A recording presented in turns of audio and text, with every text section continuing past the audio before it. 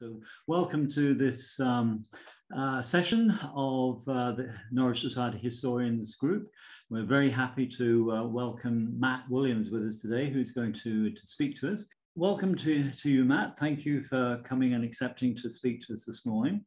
Now, Matt is a chartered geologist, but who spent 30 years in the construction industry. Not the usual background for our speakers, but he's a historian as well. And he's one who's been particularly interested in tracing continuities from past to present, and in particular, how the history of Norwich has been driven by geology. In earlier talks, we've focused on how individuals have influenced the history of our city. We talked in this talk series, we talked about the abolitionists, the suffragettes, and even Will Kemp. But Matt's going to talk to us about how he feels the fundamentals of our history have always been driven by its geology. Now, he was preparing a book about subterranean Norwich, and more about that later. And in doing so, he became intrigued by the depth and size of some of Norwich's sewers. It's part of a hidden underground system we rely on, but we hardly see. So see or even think about.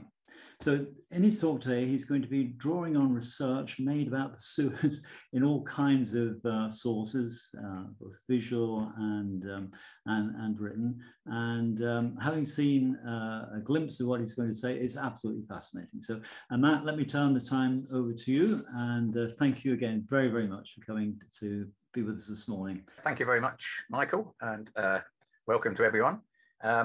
I'm hoping this is going to be a bit of a diversion from the slightly miserable times we live in. So welcome to the wacky world of Norwich's sewage system. I must admit, I was originally going to call this talk Norwich Down the Drain, but somebody pointed out to me this might be misconstrued as the story of the happenings at Carrow Road. So I think we'll stick with the original title.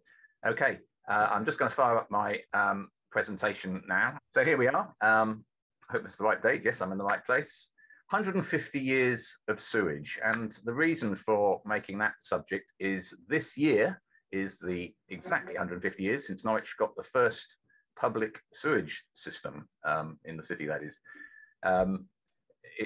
The exact date was in the middle of August, and you may have noticed street parties across the city with bunting and people doing synchronized toilet flushing. You might have noticed that, but I didn't. So I think it's, as Michael says, it's something we take for granted, this system. Every time you wash your hands or you flush the toilet, what's happening and what do we rely on, and what can we, what heritage have we got which enables that to happen? This photograph here is actually of New Mills Pumping Station, and anyone who knows a little bit about this will point out that this is not 150 years old, but it is the place where I really started to get interested in this whole subject. New Mills Pumping Station is actually only about 125 years old. But we'll just show you where it is in case you don't know. We're hovering above Grapes Hill. You can see my cursor, which I hope you can. This is Barn Road. This is St Crispin's. This is Westwick Street. This is St Benedict's, and Duke Street's over there somewhere. So it's halfway along the river, that stretch of river at the back of Westwick Street. That's New Mills Pumping Station. Important key location in Norwich, and we'll come back to that a little later to explain why. This building is actually 150 years old, exactly. That is Trouse Pumping Station, and that is one of the original buildings of the system, and it survives this day, although as you can see, and it's a slightly sorry state, but its future is looking a little brighter now because it's being talked about as part of the East Norwich Master Plan, which is part of the proposals which will redevelop the Coleman site and the deal ground and the utility site, and this has been listed as a sort of heritage asset. So hopefully some future use will be found for this building before it's decayed any further. If I want a generic picture, I'd choose this one, which is a picture of a sewer being installed under a Norwich street. This is actually at Helsden Road in Norwich, just to show the sort of size of stuff that sits down there. It's very disruptive building a thing like that, but once it's all filled in, you just never know it was there. As a geologist, of course, I'm actually interested in even deeper stuff. So let's burrow deep into the ground. And this is a photograph taken under Norwich of some people actually digging a tunnel.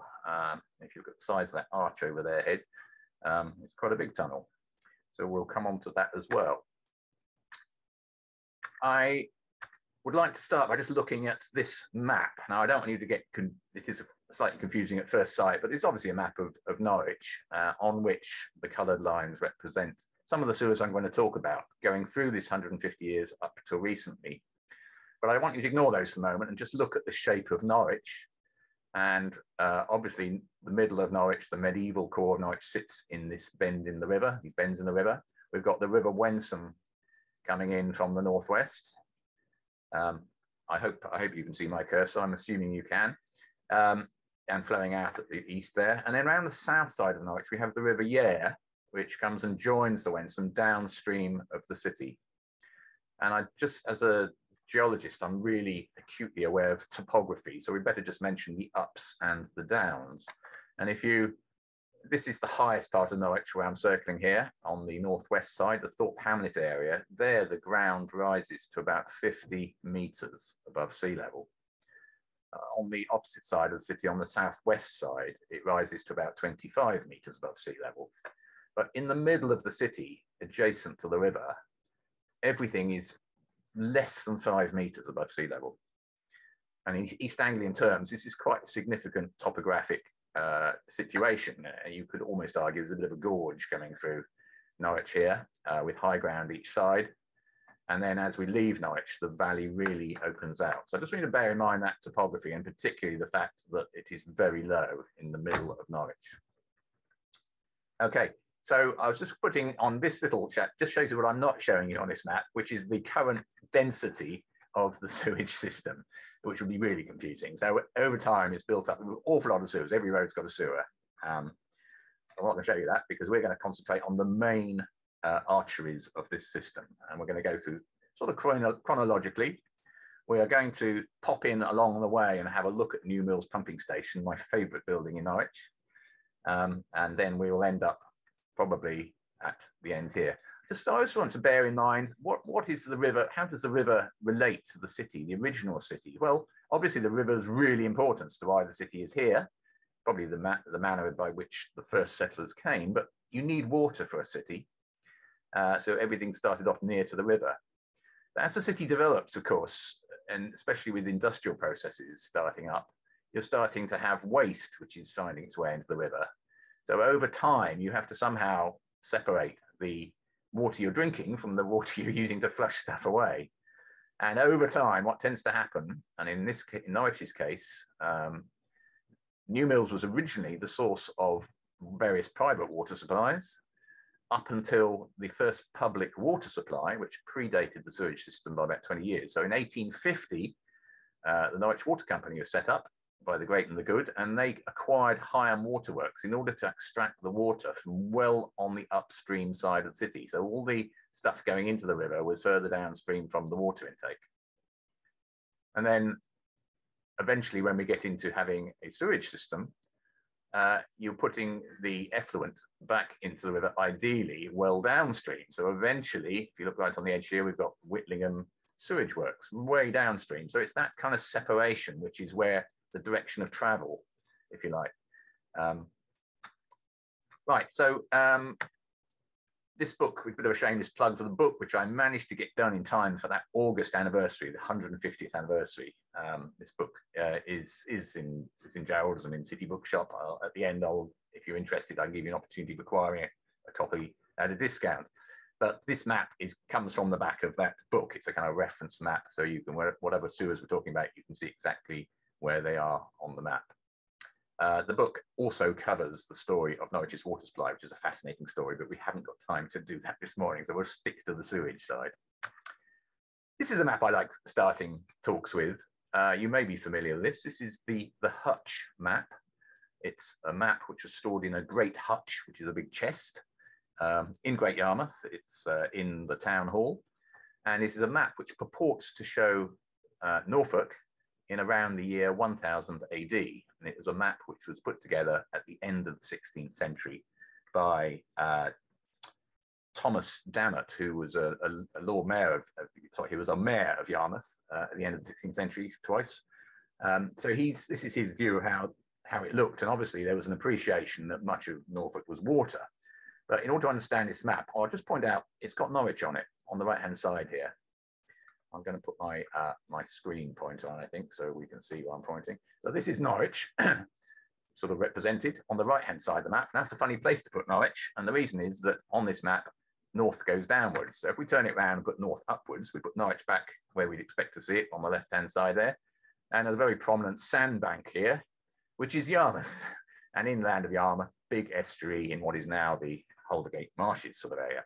But I'm actually going to turn it around again to show the view of Norfolk. If you're coming across the North Sea on a boat, which a lot of people would have been, and starting to find Norwich, we're going to put a bit of perspective on it, and we're going to be traveling upstream in a minute. So we're sitting in the estuary looking into these 3 river outlets, and the one on the left is the Waveney, the one in the middle is the Yare, and somewhere up there is Norwich, and the one on the right is the River Bure.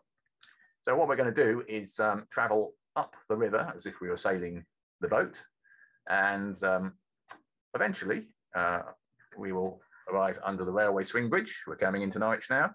We will go past Carrow Bridge, go past a few more other bridges, then round the corner at Cow Tower, many more bridges, and eventually we come to my favourite place. This is New Mills, and it's a really important location because this is as far as you can get in a boat. This is the head of navigation. From this point, you'd have to haul your boat out and transfer into a smaller boat and go further upstream because the river going this direction is going uphill away from us.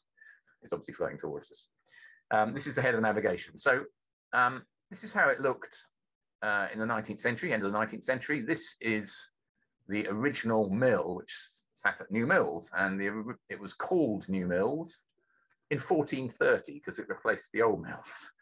So it's been there a long time, really important location where there's a big weir and a 1.5 metre change in river level. And that change in river level is producing flow of water, which can drive water wheels. And much of the city's corn, as you know, was ground there up until the 19th century. And at the end of the 19th century, it was demolished and New Mills pumping station was built. Let's just go up in the air and look at it. If you look from this angle, you can see the raised water level at the back. This is known as the Back River, very much a leisure area in the 19th century. And then the water pouring through the sluices. And on this side, we have the water flowing off towards Great Yarmouth. And I just want you to think about levels here. It's quite important.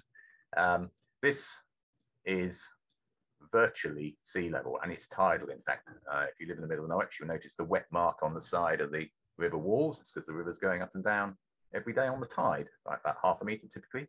But on the upstream side, it's still water. It's only dictated by the level the sluices are set at. But if you carry on upstream, you'll get to whole series of other weirs and mills, about a dozen of them, until you get to Fakenham, at which level the river level is actually more than 100 feet above your head. So I'm just going to show you this position here with the arrow. A few years ago, I was involved in drilling a borehole there to establish the ground conditions. Now, what I want now to think about is what lies under the ground. I mean, how do you build a thing like this? So this is a little diagram. Don't worry about the details, but we're drilling the borehole, and this is a cross section. I want you to look at this scale up the side, which is a scale of meters in relation to sea level, and the OD is sea level. So sea level is in about here, and 2 meters, 4 meters. The ground level is about 4 meters above sea level at that point where the arrow is. This is the borehole we drilled in cross section, and it's a legend indicating what we found. Just before we look at that, I just want you to look at the right-hand side and the river level. So that line there is the river level on the upstream side of New Mills, and that level is the downstream side of New Mills. So the water's falling that height across New Mills. This is the ground. The hatching is built up ground, man-made ground. Some people call it archaeology. So the ground's been built up by, if you look at the scale, about 4 meters above the original surface, which was virtually at sea level. In fact, it was a gravelly bank on which, in the 1400 and something, people decided it would be a good place to try and build a mill. And then we've got another 4 meters or so of gravel under the ground, and it's saturated ground below the water table. And then this is chalk. So it just gives you an idea. We've got what we call fill, sand and gravel, and chalk. That is typical for Norwich, and it's key to understanding the story of the sewers. I'm just going to show that another way. We're going to do a slice. We're looking upstream here. New Mills is in the middle here. I'm going to take a slice along the red line right from Pottergate past St Benedict Street, Westwick Street, Oak Street and Duke Street, and do a little cross section through there. And I've done two cross sections, one showing how it was originally on the upper one, and one showing how it is now. On the upper one, I've marked a red line which shows the present ground level to show you how much build-up there has been since the original natural landscape, which was there encountered when, probably in Anglo-Scandinavian times, when the first people came to Norwich, somewhere around 800 AD. We got marsh deposits, then our sand and gravel, and then our chalk. But over time, there's been a huge amount of fill added on the top. And the river, instead of it being a braided river with lots of little wiggly channels, it's all been confined into one canal. It's a canalized river with vertical sides. And then buildings have been built right up to the edge. So that's the situation we have. And that's not an untypical situation for the middle of Norwich. And I could go on about that, but you'd have to read the Subterranean Norwich book, I get. Right, so that's our geological kind of context. Let's just think about the state of the river. You've probably seen this little map, which appears in Carol Warcliffe's edited book about medieval Norwich, or the history of Norwich, and sorry, not medieval Norwich, the later one. And this is a map, again, of the river coming through Norwich, and it records all the kind of pollution things affecting the river in around 1850. Now, 1850 is an important date because it's when it started to be serious moves towards improving the state of the river and the state of the water supply. 1850 was that year that the water company was set up. It took another 20 years to get a sewage system going. But if you look at this little legend here, D drain, P privy, S sewer, and then look at the map, you realize just how many things are going straight into the river. And of course, a lot of people were using the river directly to obtain their drinking water. This little rectangle here, there are so many in that rectangle, you have to blow it up. So we'll just look at that rectangle, which is immediately downstream of New Mills, and just look at all these drains and privies and sewers. Government inspectors were sent and commented back on how Norwich was in danger of becoming a cholera centre. I was wrong about the map, actually. This particular map came from Gerald Glidden's book about Norwich in the 19th century. So this government inspector, William Lee, he discovered there were 120 sewers discharging straight into the river. But I want you to remember that at this time, most of the problem in the river was industrial pollution. The reason for that is that the human waste, much of it was being taken out of the city every night in solid form by night soil men. And it wasn't until that's an example of Mr. Thomas Crapper's water closet, which this particular one's about 1880, but water closets were coming in. As soon as you've got a water supply, you starting to get people putting water closets in, which immediately means the human waste is being put into the water environment. It's being washed away down the drain, and much of that was finding its way into the river. So although Norwich has had a long history of industrial pollution, the problem of pathogens in the river was starting to come in, especially during the 19th century, and concentrating people's minds when cholera hit Norwich first in the 1830 and then came back in about 1850s. So what are we going to do about it? Think of the bigger picture with London, the famous London stink, Mr. Joseph Bazalgette. Now, Bazalgette was in his work, was about 10 years ahead of the Norwich work. He got his sewer going in about 1856, following the big stink, because it particularly affected people sat in the House of Parliament, therefore action was taken.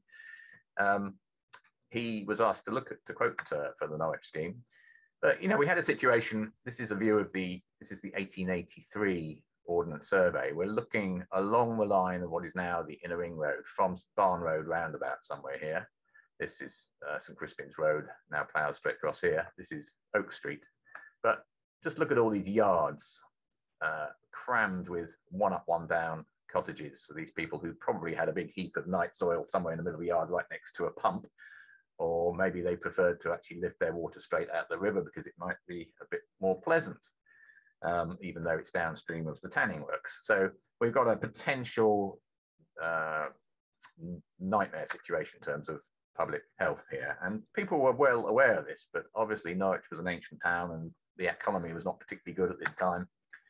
So I'm not going to bore you with all the long and tortuous details of how Norwich finally decided to build its first sewage system, but it did take quite a few years. As I say, it wasn't until the 1860s, late 1860s, really. There's a lot of argument. There were a lot of people around who were arguing that we shouldn't be doing this because it would put up taxes, and poor people should be able to have clean water free. They shouldn't have to pay for clean water and pay for sewage services and all the usual kind of things you probably see in a modern form. But designs are finally worked up. Joseph Bazalgette submitted one, which was vastly more money than the city corporation wanted to spend. They kind of cloned bits of it. They got other people to look at it. But eventually, what actually triggered this was the town, or the village, I mean, of Thorpe St Andrew, the suburb of Thorpe St Andrew, the village, actually took Norwich to the Court of Chancery because they were fed up with having an open sewer running through their village. And the court found in their favour, and Norwich Corporation had to do something. So in March 1868, they took out a £60,000 loan and quickly appointed a contractor, Mr. Thomas Wainwright, to get on and start building the system. Now, this is the system they decided on. It, as I say, it is quite influenced by, I think, some of Bazalgette's ideas, although Bazalgette was working on the other side of the river. But we've basically got a low-level sewer running initially close to the river. And the point of that sewer, it's got to catch all the stuff which would otherwise be flowing from pipes straight into the river. So it has to be built at river level. And that sewer has to take the sewage out of the city centre where it collects in Trouse pumping station. And that's why the pumping station was built, because from there, the sewage has to then be pumped up a hill to land at Crown Point, which at that time was owned by Robert Harvey. And he did a deal with this corporation. He would pay for the pumping costs if they provided him with lots of lovely sewage, which he could irrigate his farm with, and obviously full of nutrients. So that was the original scheme. And then tapping into that, we had a high-level sewer, which was being built to service all the growing suburb of Norwich on the southwest side, particularly all the posh houses down Newmarket Road. And that actually fed into the city and then joined the low-level sewer at King Street. So that was the plan, and they got on and told Thomas Wainwright to get on and build it. Now, these are the sizes, typical size of the sewer, 4 feet, 6 feet diameter. And at that time, everything was built in brickwork. And then cross-section, there were this egg shape, which was sort of a well-established design principle in the 19th century. The point about the egg shape means if you don't have much sewage in there, you don't have much cross-sectional area, so it still flows. If you have a circular without much sewage in it, there would be very hard to make it flow, because this has to work by gravity. And that is a fundamental thing you need to understand about the sewage system here. And the problem is, we've got a river flowing through Norwich, which is virtually flat. It's virtually sea level. It's very sluggish. Quite apart from anything else, it means if you do discharge stuff into the river, it probably comes back on the next tide. But if you're building a sewer, you have to collect all the sewage at river level, because that's where it's coming in, but then run it by gravity in your sewer to Trouse. So that sewer had to be built running downhill. And by the time it gets to Trouse, it's 17 feet below sea level. Fair enough, you might say. Mr. Wainwright started, and this, I'll put this picture up. You probably recognize this is the Norwich Arts Centre, which is St Swithin's Church, as it is today. After a few months, Mr. Wainwright had a slight hiccup in that he was building a sewer down this alleyway, which is St Swithin's Alley. And unfortunately, the tower of the church, there it is, this photograph dates from the 1860s. The tower of the church had to be taken down because they undermined it. Medieval church tower fell down during Stuart construction. Not a good advert, but he persisted for a few more months. But basically, after 3 or 4 months, he threw in the towel. And he threw in the towel, citing unsuitable ground conditions. And the unsuitable ground conditions arise from our geology here. We've got saturated sands and gravels. Imagine trying to dig a hole in saturated sand and gravel, way below the water table. And even when you get to the chalk, I don't think it's any coincidence that the word Norwich rhymes with the word porridge, because that's what it's like if you try and dig in wet chalk. So trying to get into the ground in a tunnel, probably without compressed air, in 1860s, to send men down there to lay brickwork to build a sewer is not an easy task. So he walked away. To the city's credit, they had no option but to take it over themselves. And after another 2 years, they got it built. Don't ask me how, they got it built. Quite a major achievement. So by 1871, we had essentially this system in place. And when we return to our map in a minute, you'll see those are the red lines on the map. We had New Mills Pumping Station, quite a substantial construction, full of lovely Victorian engineering. People love that kind of thing. It's not now, it's an empty void, unfortunately, but we had large steam-powered beam engine designed to pump sewage uphill out of a sump, about 140 feet vertically it had to be pumped to get up to Crown Point. There's a photograph taken inside with all the usual ornate stuff. I'd love to know what happened to all that. In cross-section, you can see that that is a pretty mighty big building when you look at it above ground, but there's almost as much below the ground because there's a big sump which has to collect all this sewage. I'm just going to move that map up, and I want you to look at the bit I'm highlighting in yellow, which is the low-level section of the sewer. This is the bit which is most problematic because we're starting off at river level and trying to construct a sewer downhill from there. And in cross-section, you can see we're going from Riverside Road. This route goes from Riverside Road and it crosses under the river near Foundry Bridge. It then goes up Rose Lane. It then turns a left into King Street and goes the full length of King Street, still going downhill all the way. And even where it goes up to Brackendale, it's still going downhill. So by the time you get to that top corner, Brackendale, that sewer is about 40 feet below ground level. There's a manhole cover. You're going to have 40 feet to get to the sewer. This is it in cross section, all the way down. And you can see we've got the scale of meters above. AOD stands for above ordnance datum. It's the same as above sea level. The blue is the water table. So we're trying to build this thing under the water table, but they did it somehow. Don't ask me how. But the problem is this. This is a picture inside the sewer, and you can see the water leaking in through the brickwork. It's leaking in from the ground into the sewer. Now you might say that's not a big problem. Like lovely clean water, groundwater. It is a big problem because right from day one, this system, which was designed to handle 2.5 million gallons a day, was having to handle 5 million gallons a day, which meant that the pumping station couldn't hardly cope with it. They had to run the pumps twice the speed, and they wore out much faster. Furthermore, bits of the brickwork were crumbling and starting to move a bit because there was nothing substantial they were built against. Oh dear. Various attempts were made to deal with this. This is a diagram showing some iron plates which were inserted. We had 20 years or so following construction of Norwich acquiring a reputation as the happy hunting ground of the nation's civil engineers. And all the big noises nationally were coming to Norwich to try and help Norwich with this problem. And they included Bazalgette, not surprisingly, having not won the original quote. His recommendation was to scrap the whole thing and start again. Other engineers like Hawksley came and recommended lining it with plates, strutting it in places, which is a problem because it obstructs the sewage. And they sort of bodged and bodged and bodged over a number of years. And eventually, I think by the time we got to the 1880s, the city corporation just decided they had to live with it. And that involved having to clean the sewer out from the city centre at intervals into barges and take the stuff out of the city. Bit of a sad tale. Direct result of the geology and the topography. And if this was London, they probably would have got away with it because you would be building in London clay, which is a lovely sticky clay which seals the water off. But chalk and gravel don't do that.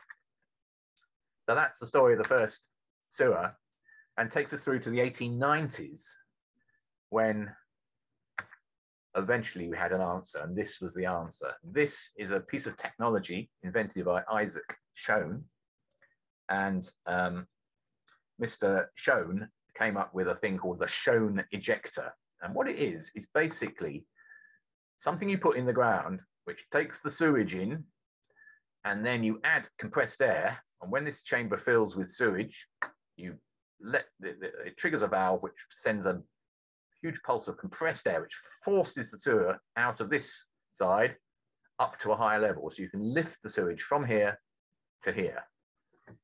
It's a great invention. You have to have a source of compressed air. But if you put this thing at intervals along your sewer, it means we could actually scrap the original sewer, the topographical one, build another sewer at a higher level, and get the sewage down the same route, for it flowing gravity between the shown ejectors, but not ever having to build it below the water table. And the city decided to go for that. And this is a little model of the shown ejector, which is actually sitting in New Mills pumping station. And this, I don't want to show you this picture. It's actually, this is a little bit later, about 30 years later, but this is a shown ejector being installed in the Corporation Depot at Westwick Street. We're looking diagonally across towards Higham Street. Westwick Street's behind this building. This is Barn Road. That's the corner. And if you know your Norwich, you'll probably just recognize that half-timbered building there, which is the Monkey House, which was a timber frame building moved to that point from Whittingham Marshes in the early 1900s. Subsequently destroyed in the Second World War. But anyway, this is a 35 feet high chamber, which is being sunk entirely into the ground, which I think is a spectacular piece of engineering. This was actually from the 1930s. We'll come back to that very shortly. So this is the shown ejector. I hope you understand how it works. It's like one-way valves, and it's using compressed air to force the sewage uphill. And this is where New Mills pumping station comes in, because this building was built to provide the compressed air. The original idea is the compressed air would be produced by using a steam boiler with backup from river power, which is why this building was put over the river at the position of the New Mills. As it turned out, they discovered that the river power was actually sufficient for most of the time to produce all the compressed air they needed, and the compressed air was being pumped from this point to all of these shown ejectors, all 6 of them, dotted around the city centre. It was being pumped down a 9-inch pipe, and it was completed in 1897. This is where the shown ejectors were, if you're interested. The map from the book. At each point, they're taking sewage at a lower level and raising it so that you can use gravity to get it to move on the original route. In cross-section, this is just an amazing piece of engineering. This is a cross-section through New Mills pumping station. There's the upper river level, there's the lower river level. And what it's got is these turbines, vertical turbines. So the water falls through them, turns the turbine, and with gearing turns this wheel, which drives a piston backwards and forwards and pressurizes the air, which is then stored in a tank. We turn 90 degrees and look at the same cross-section. This axle's going round, and it's driving these 4 compressors, 2 for each turbine, and pumping the air down this pipe into the big tank, which sits at the end there. And that's looking from that angle. And if you like, I'm going to take you in and have a quick look at New Mills. There's a bit of a diversion. This is my favourite place. So this is a view of what it looks like inside. I think I'll park my bike in there. I'm actually going to play you a little bit of video, just showing what it's like in there, with sound effects. The sound effects is the roar of the water. So we're looking, and I'm not kidding, all this stuff is still sitting in there. You can see the 4 compressors.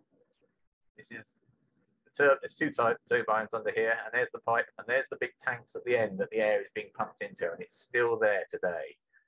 This building has been completely unused since, or for at least 25 years.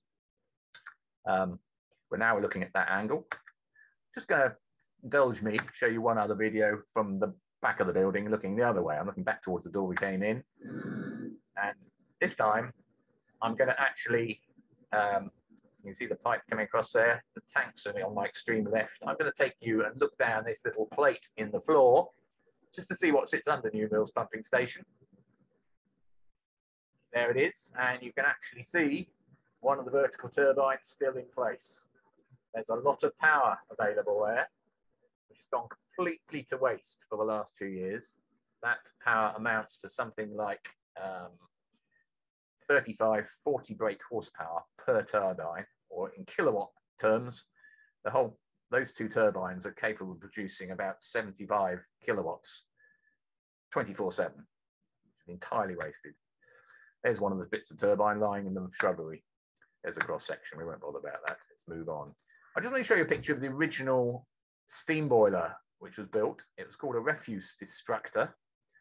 And it was taking domestic refuse, 19th century refuse, and burning it to produce steam to drive the compressors. But in fact, they gave up with it because they had all the problems with it. But one of the problems was how do you get the stuff tipped in from down there up to the top there? And they constructed this elaborate lifting arrangement.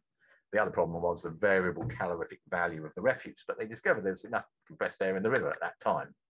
It subsequently had electric motors and things added to it as Norwich's sewage system expanded.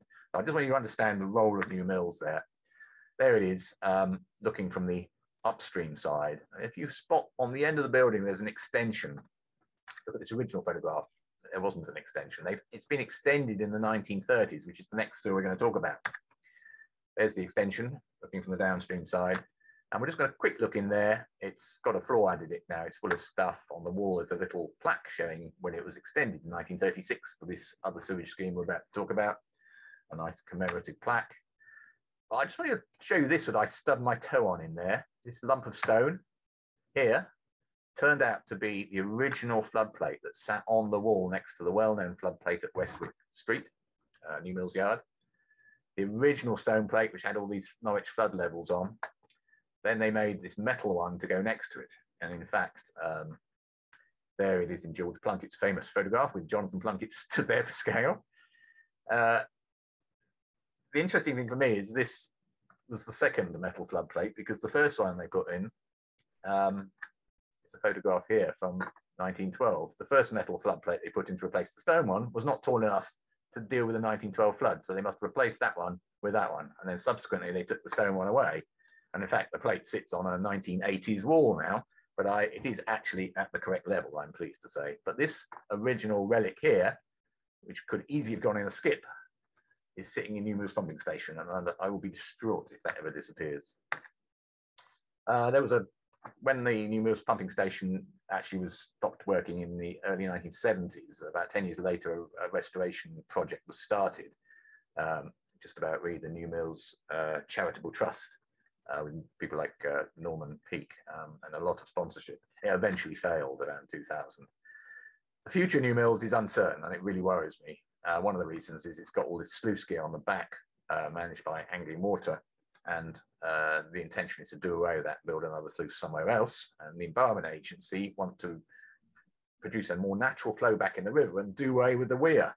And a few years ago, you may have noticed they did an experiment to actually open all the sluices and see what the river looked like. And it basically was a bit of a muddy mess. And I was worried about some of these walls falling over. And he did it for 2 days. I haven't heard anything recently, but we'll see what happens there. But it is owned by the City Council, New Mills. I think, not sure they're entirely sure they own it, and they consider it more of a liability than an asset, but it must have a future. Okay, so let's get back to our story. We've talked about this red line, the original sewage system. The pumping main went up Kirby Beeden Road and then did a left somewhere near Trumpery Lane across to the farm. It wasn't a sewage works as such in those days. 1930s, we got this big extension, and Norwich was rapidly expanding, and the City Council were putting social housing in, or would be called that in those days, council estates in the West Earlham area especially, and it had to have sewage because by this time it was recognised you can't build a house, hundreds of houses, all with their own cesspit. And it was also recognised that the surface water off the roofs and the roadways was relatively clean and could find its way to the river. So the idea was to split those two systems, the foul system and the stormwater system. So we're going to look at the blue line. The thick line is the foul sewer. And originally they wanted to build a sewage works on the river, but that would have been upstream of the waterworks, and they were forbidden for doing that. So they came up with another idea, and basically to connect that sewer right into the city centre at New Mills or Westwick Street. And there's a slight snag there. I've just put a picture there, which is you're hovering above Dereham Road now, looking back towards the city. This is Dereham Road. Let's just blow that up. Sorry, it's a bit blurred. We're hovering above the point where the sewage is being collected from West Earlham. How do you get it from there to Westwick Street over there? Well, the last bit, you can run a big pipe in a trench down Higham Street, but how do you get to Higham Street? Because there's a basic problem, there's a big hill in the way, a very big hill there, as you're probably aware, in the Stone Hills area. and they decided to tunnel under it, right under the waterworks, in fact, on this sort of line. And there's a photograph that putting a sewer in a tunnel actually goes underneath the reservoirs, a long way down in the chalk. I just think it's an amazing bit of engineering. And bear in mind, it's gravity and it has to run downhill all the way. And they had probably just a few meters, a very few meters of fall to get the sewage from Helsden Road near the Gatehouse pub through to Westwick Street. So you've got a constant gradient all the way. And that was done in 1930s, private contract to cost, and it was completed. So we've now got the foul sewage connected into the city system, the red system, but they had to build a whopping great shown ejector at that point. That's the picture I showed you. I'll just show that again in a minute, but I just also wanted to highlight this thin line is the surface water. Had to get it from here into the river, but the authorities wouldn't let them discharge it into the river because of it being upstream of the waterworks. So they had to get it under the river near the Gatehouse pub, Helsden Road, and then through a ditch system in the marshes, and then it eventually goes back into the river near the Dolphin Bridge. So getting a 5-foot diameter sewer under the river is quite an interesting exercise. You have to build a big slot, do it in 2 bits, and by the time it's finished, the riverbed is not obstructed. That's how it looks today. You'd never realize that was there. That's another mega bit of engineering for you. Okay, so we connected in, and then, as I say, we built a shown ejector at the point. That's what that was built for. And if you're interested in where that is, it's just about there now. This is Westwick Street car park, which is currently a COVID testing station.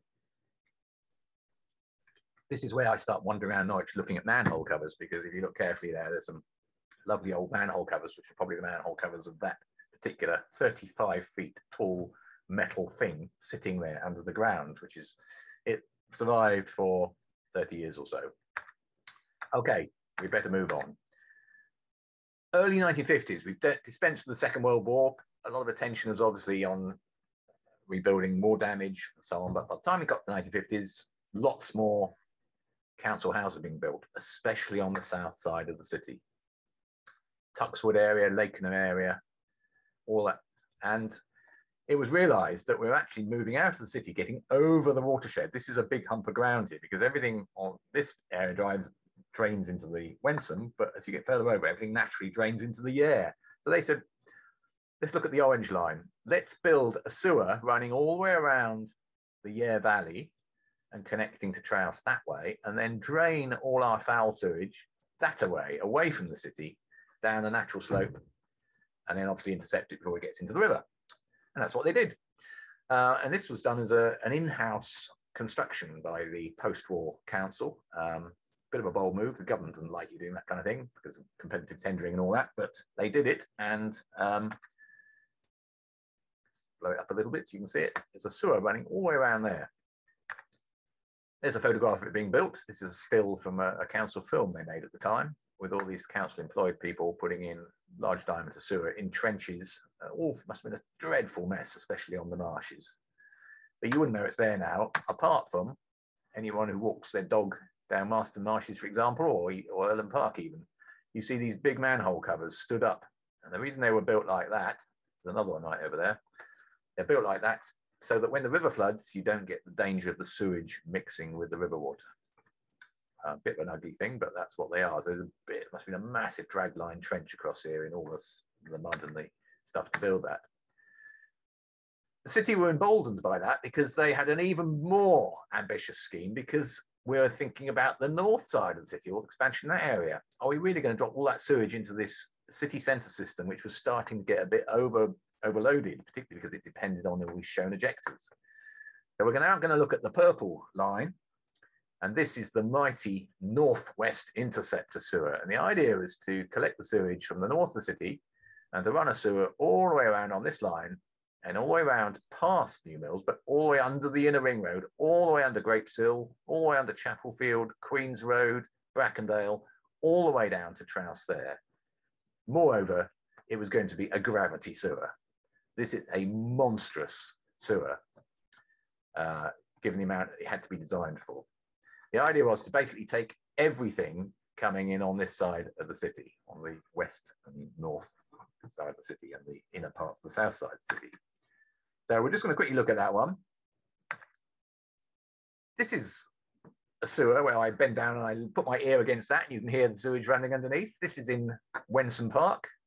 The sewer runs right through Wensum Park under here. Again, it must have been a terrible mess because that was put in a trench.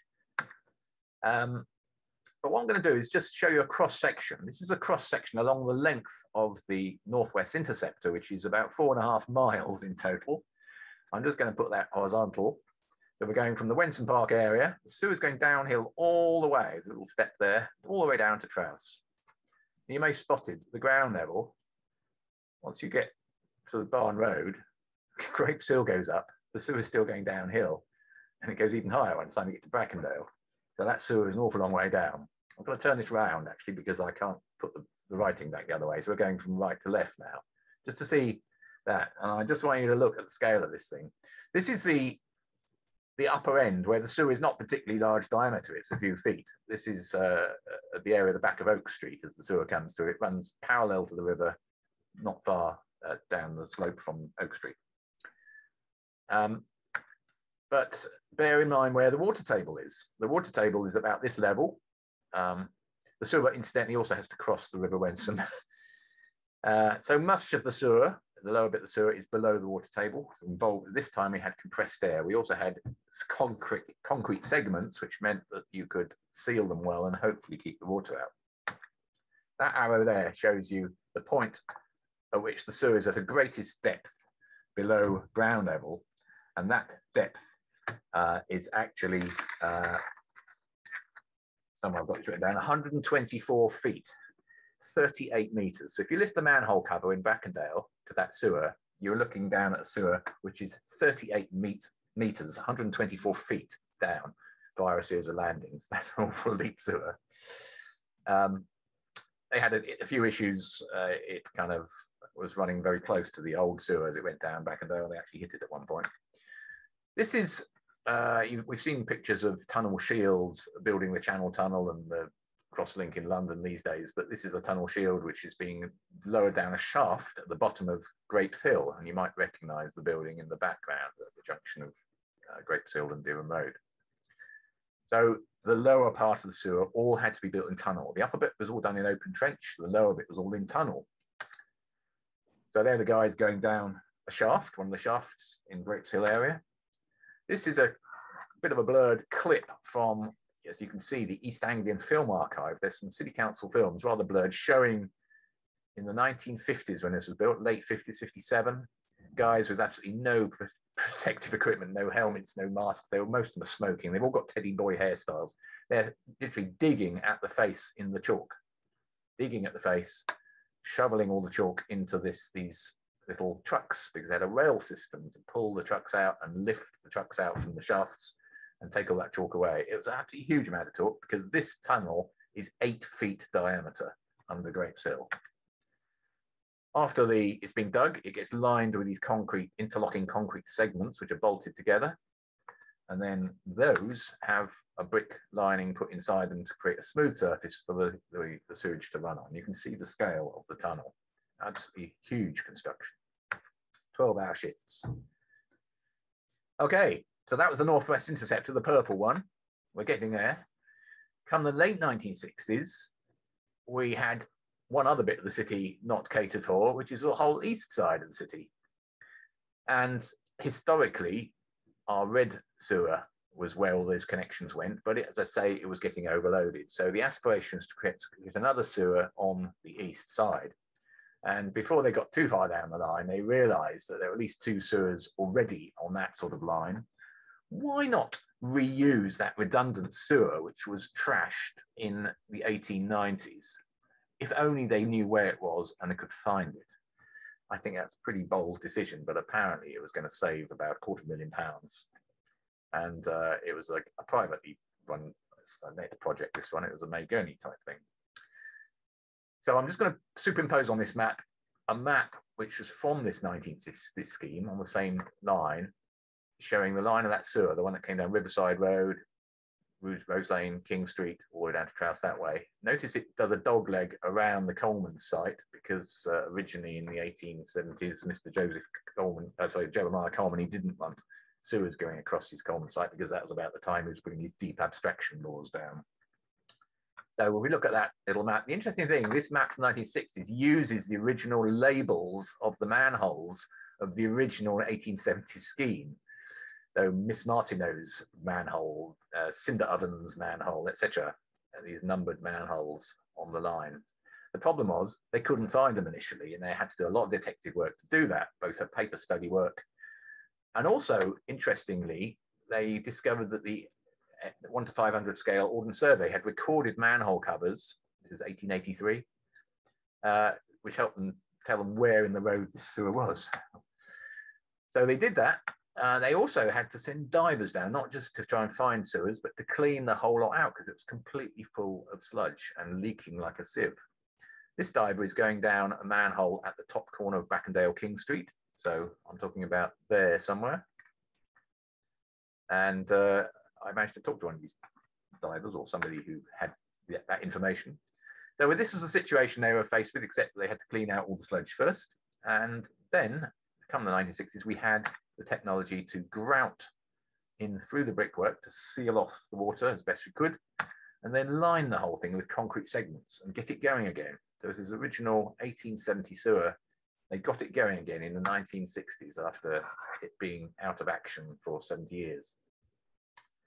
And as far as I know, it still runs. So that is now been redesignated the Riverside Intersecting Sewer. So we've now got, that's the yellow dash line I put on there. So it's now, we've got the capacity to take the sewage coming this way. This one, this is coming down the Northwest Interceptor. They then, I forgot to say that yes, the blue one was connected in eventually to the Northwest Interceptor. So that's when that Schroen ejector at Westwick Street was decommissioned. So we got everything catered for. And then from there, everything just gets massively expanded. Just briefly looking at the route from Trouse to Whittingham. The original one was this red one. In the 19th century, that was replaced with a route that goes under Whittingham Lane, basically, through what is now Whittingham Park. And then come the 1960s, 1970s, when there was a major upgrade to the treatment works. Just to explain that the original sewage farm, which was Robert Harvey's farm, well, Robert Harvey shot himself a couple of years later because he was bankrupt. His estate was split up and the city council bought some of that land to build what became known as a sewage farm. And then over the years, it became a treatment works, and it kind of migrated over, and it's now a very big site on a convenient slope, which enables you to run everything by gravity, infinitely expandable. And it's treating the water and discharging the clean water back into the river. And in the 1970s, a new route was put, a more direct one, straight the way through the middle. But there are some bits of the original sewer at this end, and that became a big problem because in 2019, they discovered major problems with some of this sewer.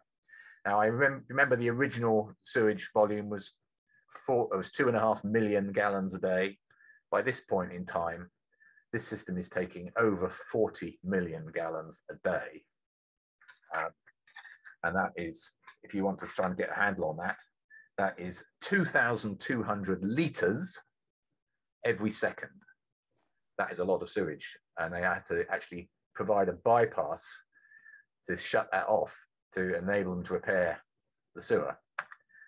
Anyway, it was done.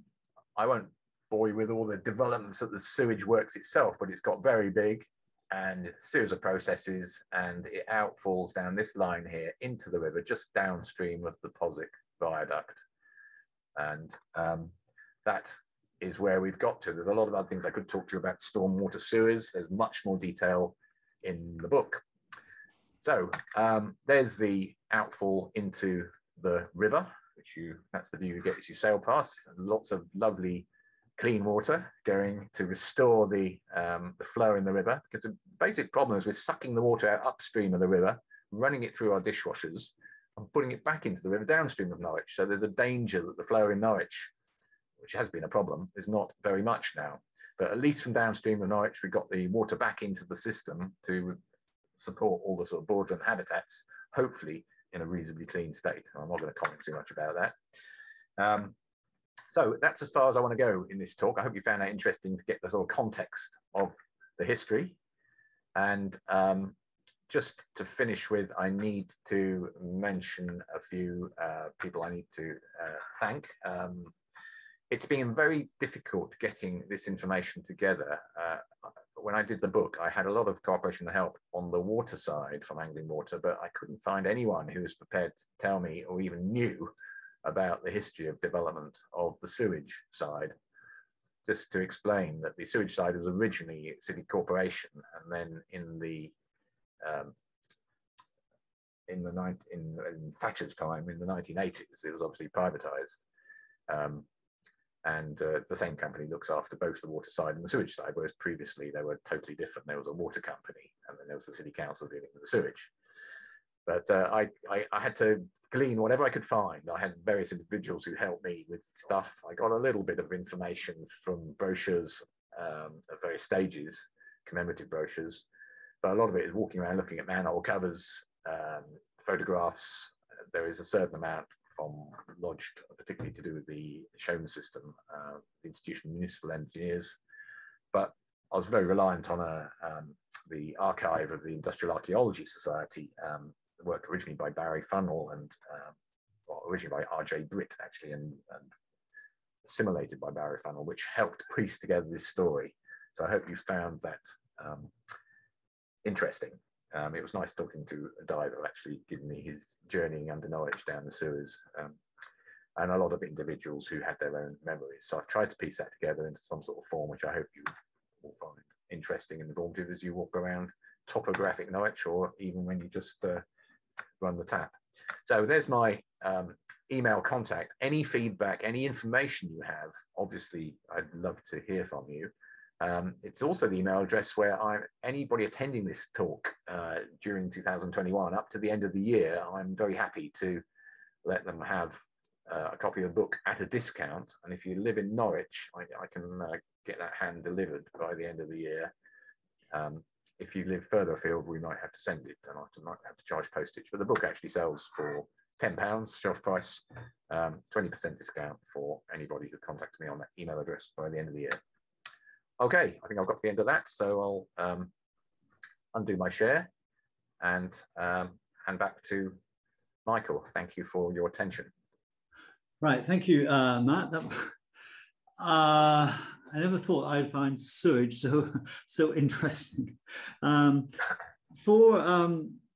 For everybody, if you have questions, and Matt is very happy to answer them, down at the bottom of your screen, if you hover down with your cursor, you'll see something that says Q&A. Just click on that and you can type in a question, which I can then pass on to Matt. We've had one to two questions, and the first one looks to the future, and it says, is the Norwich sewage system resilient enough to handle the planned expansion of the next 15 years? Like me to answer that now? Yes. The answer to that question is we have spent over 100 years having this separation of stormwater and foul water. And it's a bit of an artificial separation because the decision to go for water closets has put everything into the water environment. So you've got to have a completely dual system. The future involves doing away with that dichotomy and going back to having just water. And obviously cleaning the water up as appropriate. So I'm not kidding. The strategic plan here is to create an orbital sewer right around the edge of the city and to use it to collect everything to collect all the sewage at Whitlingham, where there is a lot of space to do further expansion, but to clean it up there and to put it back into the drinking water system. So you might be worried about using sewage water as drinking water, but a lot of cities do that. And I have to point out that Norwich is on the River Wensum, and further up the River Wensum is a sewage works which caters for Fakenham. So it's a question of having cleanup technology. The interesting thing for me is that there's been a long-term progression of moving the water intake further and further upstream, which has been reversed in recent years. They brought the water intake from Cossey Pits back to Norwich again in recent years. It was moved up to Cossey Pits to get it upstream of May and Baker's chemical factory. And so there's obviously a certain amount of confidence we can clean the water up, but on the other hand, the micro pollutants coming into the water environment now are a worry. because you have to have more processes. And the water we drink is, as I say, it's thoroughly clean and healthy, but it's been through many processes with all sorts of chemical additions and filters and this and that. But as I say, the future may be, and of course we've got the other factors, new houses are going to have to be built with grey water systems. So they're using rainwater to do the things you don't need drinking water for. For example, flushing toilets. It just seems crazy every time you pull a handle to put a couple of gallons of perfectly potable water down the toilet just to wash the sewage away. That is an absurd thing to do. But the future, as I say, is to try and have a more rational system. What worries me is that it's a very carbon-intensive industry. Anglian Water have made a lot of efforts to trying to reduce the carbon load into the atmosphere of running their system, because there's a lot of pumps running. In fact, that moving the water back into Norwich saved a huge amount of carbon.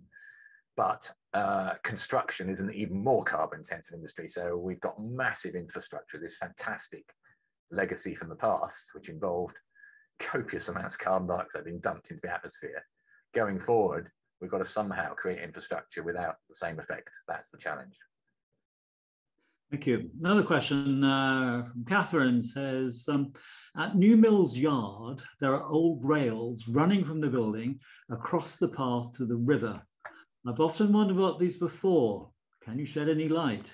Certainly. If I was confident tinkering with my computer, I'd put a screenshot up for you. But if you go to the Norfolk Mills website and look for New Mills, there is a photograph on there, which I had kind permission to include in the book, but it answers that question. New Mills is the head of navigation. It is the logical place for an interchange between wherries and railways. So you're quite right, they are rail lines. It was a siding which ran from the city station, which, as you know, stood on where the Barn Road roundabout is now.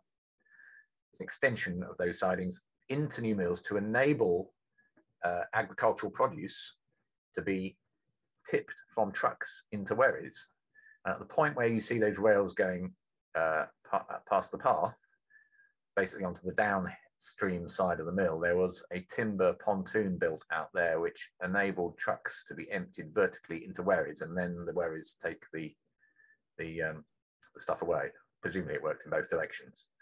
I saw some guys repairing that path a few years ago and putting tarmac all over those rails, and I asked them, please leave a bit, because it's a fantastic piece of it's one of those wonderful bits of Norwich heritage. I'm not somebody who buys into the idea that Norwich consists of 10 iconic buildings. Norwich consists of lots of little details, and that's one of them. And they didn't know what they were doing, but they said, okay, we'll leave it a bit uncovered. But no doubt some future contractor will come and take that out as... There are lots of things like that. Same with tramrails. In fact, when they were repairing the Riverside interceptor sewer under Riverside, they discovered it was the construction of the tram system which finally led to the demise for that sewer under Riverside Road, didn't they? So that's the answer to the question anyway. It was there was definitely rail lines, and if you want to see the way it worked, look for that photograph on the Norfolk Mills website. Stephen adds something to a little tidbit. He says, in addition to your talk, the triple manhole cover at the bottom of Bridewell Alley is on top of the cocky. The inspection chamber had to be deepened and expanded when built, as the course of the cocky was different to that on BT's map. I can comment on that, yeah. Very interesting, thank you for that information. There's a lot of argument about cockies, well, potential argument. I'm a geologist. I'm looking at the ground. The ground is permeable. I do not accept that Norwich in historic times has had flowing natural watercourses because the water just soaks into the ground. What we're looking at with a cocky is actually a drain. It's a topographic feature which would have originally been flowing when the ground was frozen 15,000 years ago, thus eroding the valley. It's then dry when the city's first settled, but as the city develops, you have a lot of surface water to dispose of, and this becomes reactivated as a drain on the line of the valley. Whether it is actually the cocky is kind of debatable. I've drilled boreholes in that area, and yeah, the route is, you're talking about the route of the drain, which is sort of in the valley of an original thing, but because you've got water under the ground everywhere in Norwich, the groundwater table is pretty well at river level across the whole of Norwich. It does rise slightly away from Norwich. At a higher level, you've got ground which is permeable, and if you throw water on it, it's just going to soak in.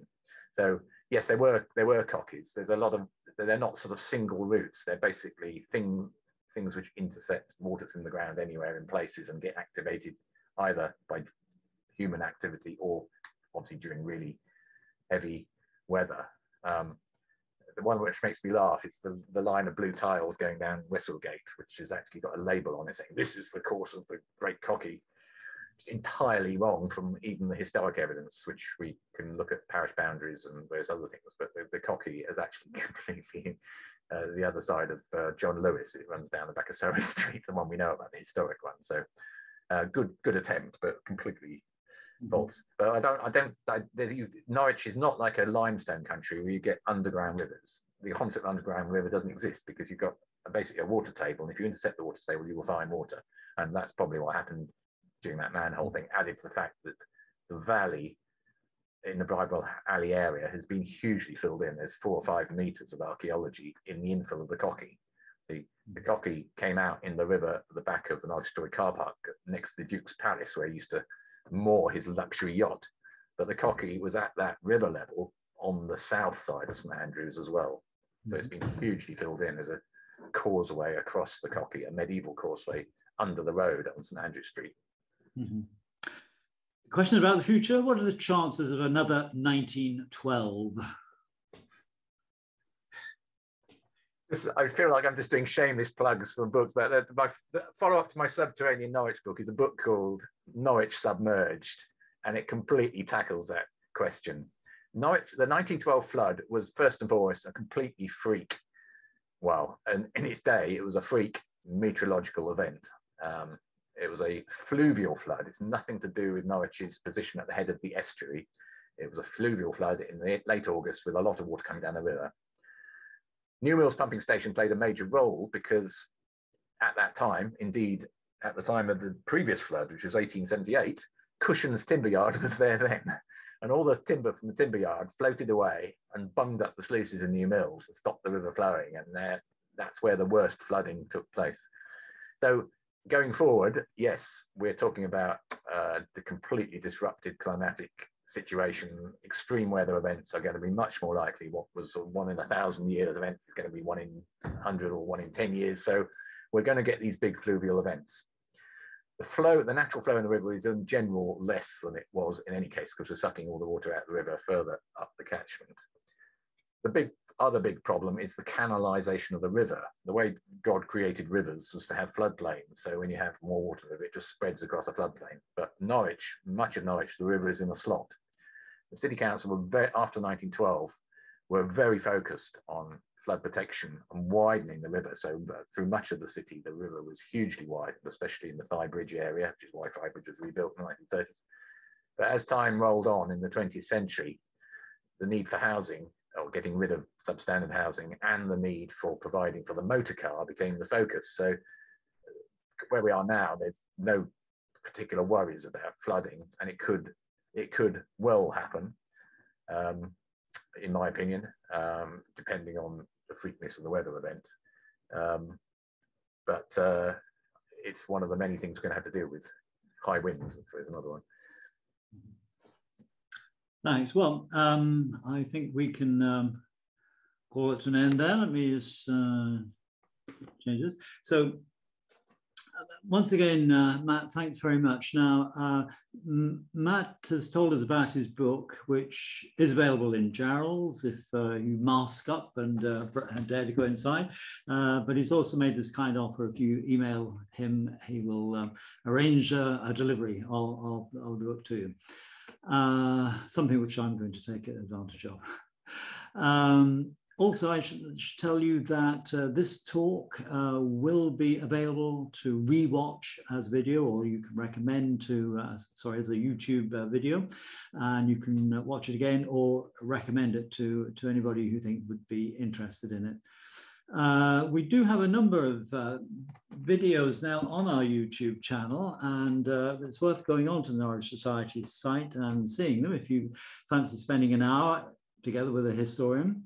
One that I would perhaps point out as we approach Christmas is there is one on pantomimes in Norwich over the past 250 years, and that's one of them. So thanks, thanks very much indeed. I don't think any of us before today really got up in the morning and said, I wonder what's happening below the ground, but I think we've all now got an interest. And perhaps one last question is, what should we look out for as we walk through Norwich to see evidence of sewers beneath our feet?